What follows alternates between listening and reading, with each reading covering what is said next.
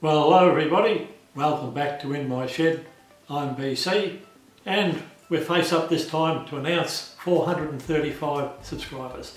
Thank you very much for your support, and it's encouraged me to get on with the job and put a few more videos up. Good response in the last week, and also since December I've more than tripled my number of subscribers, so it's accelerating at a fairly good rate. Today I'll be talking a bit more about tool and cutter accessories, so we'll swing down onto the table and look at a few more books. I think you've got to broaden what you look at a little bit to get as much information as possible.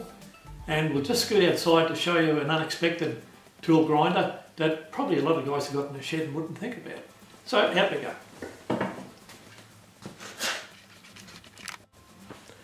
Well, what the heck have we got here?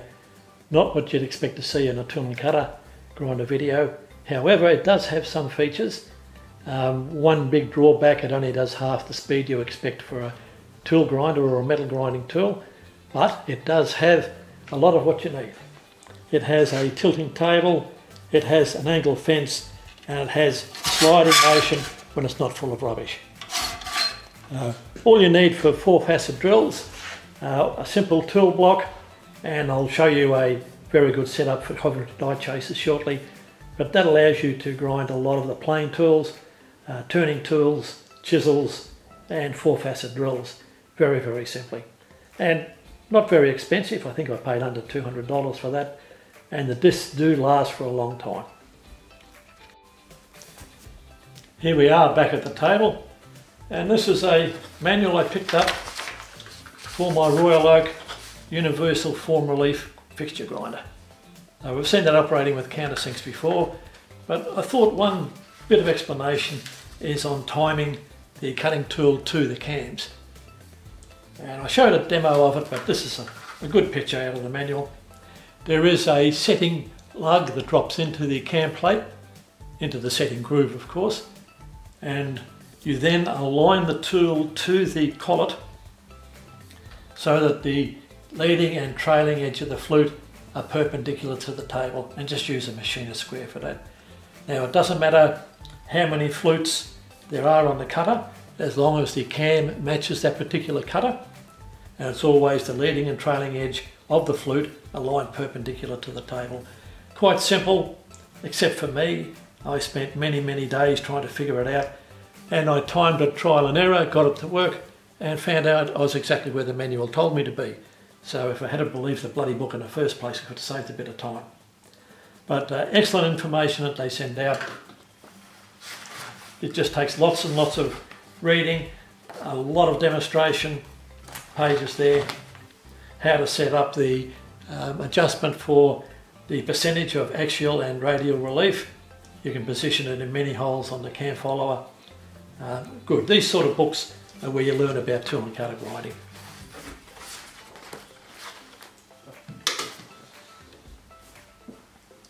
Now, there's a very good book available called Tool Room Grinding.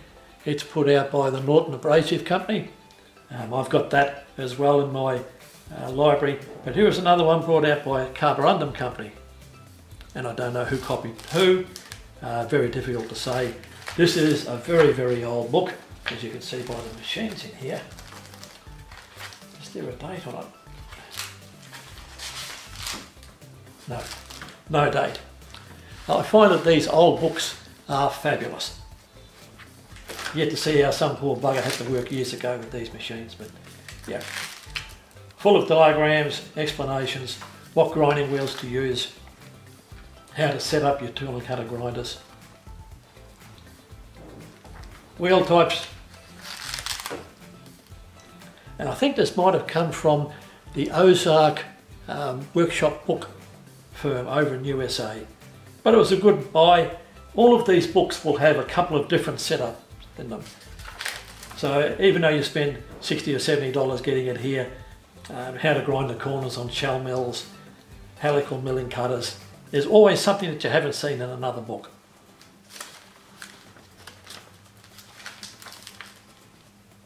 So very good value for money.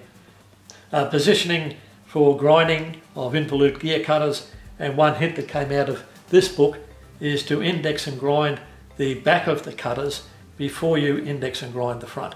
So you've got an accurate reference, because the position of the rear of the body and the front face may not always be dead accurate in relationship to each other. So you grind them accurate.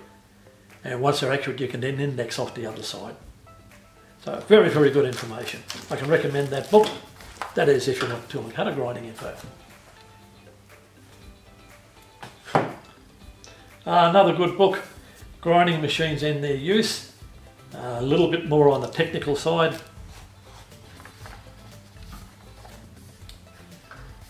Very, very old copy.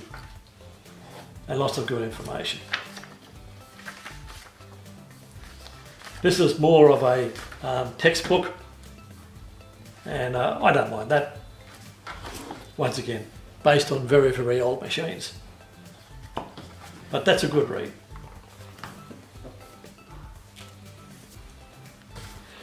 This is a little bit off subject, or still reasonably on.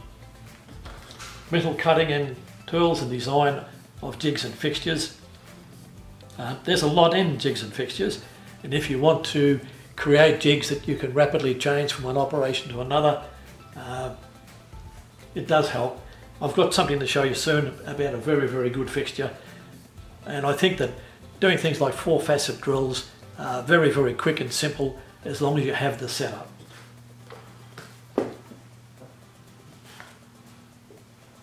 Another book as old as me, Fixtures for Turning, Boring and Grinding.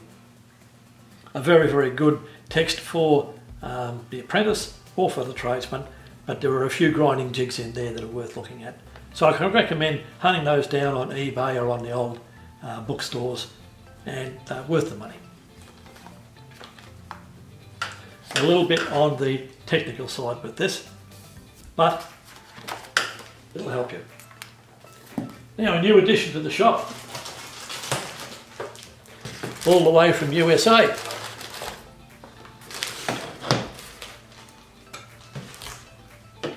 Something I've been looking for some time, made by Mr. Starrett, a cutter clearance gauge.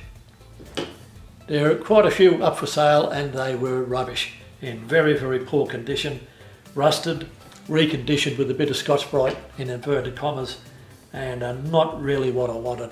This came up and it said as new condition, so I took a risk and spent a couple of $100, and I got this little beauty. It is as good as new, and surprisingly a bonus.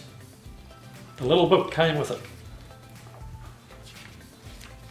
Their advertising department spent a lot of time writing this. It tells you that this will save your day and replace 14 other tools in the shop. Probably works like a bloody vacuum cleaner after hours as well. But I do say it is an excellent piece of kit. Really well put together. Once you read the instructions, fairly simple to use. And hey presto, you read the angle off the scale up the top. Fully adjustable for diameter of the cutter and for the height of the tooth.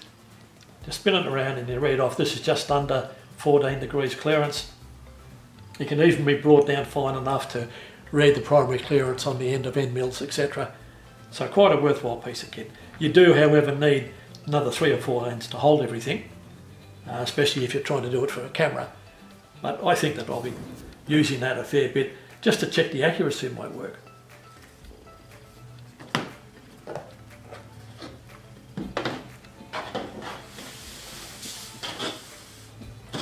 Now this I've had in front of the camera before, and it's all reversed. Try and get it dead in the centre. This is a Coventry die head chaser sharpening jig, and it took me a little while to figure out what it actually does. Your Coventry die chasers can be ganged up 4 at a time in here to grind the relief, and in the front you grind the chamfer angle 1 at a time. Now whoever the design draftsman was a very, very smart fellow. Coventry die chasers have different rake angles depending what material they're designed to cut. And rather than make a jig that you rotate on hinges and lock up against a angular gauge, he decided to build the angles into the base and the body. Inside here is written the expected rake angle that you want to achieve. And to change the rake angle, boy, this is bloody brilliant. That gives you one rake angle. That gives you a different rake angle. That gives you a third rake angle, all built in to the same fixture, the same base and the same body. All it does, by changing the different position, you change the angle on that. The same can be done for 4-facet drills. Mount your drill holder in a block and just change the position to get the different angle. So that same idea can be transferred from one fixture to another in its simplicity. I'm a bit surprised though, the later model of these jigs did go to an angular pivot with a scale off the bloody side. Why, I don't know. To me, this is the epitome of a cutting tool fixture. It is simple, it works, and it's only going to last for about 10,000 sets of cutters. Maybe that's why they changed it. But beautiful piece of material, and it gives you a bit of inspiration, a bit of an idea how the hell can I set up a jig to simply adjust a couple of different angles. And not only does it change the angle, but it provides a stop. Once it's in place, it's perfect every time. You could probably put a square tool holder in there and hold any tool you wanted at the desired angle that you've built into the base. And being just a simple bit of cast iron, or you could use mild steel plate or any material, it's very, very easy to get the angles right in the jig. Okay, at the end for this video, please like and subscribe, and next we'll be cutting up a bit of steel for some parts for my loco. Bye for now.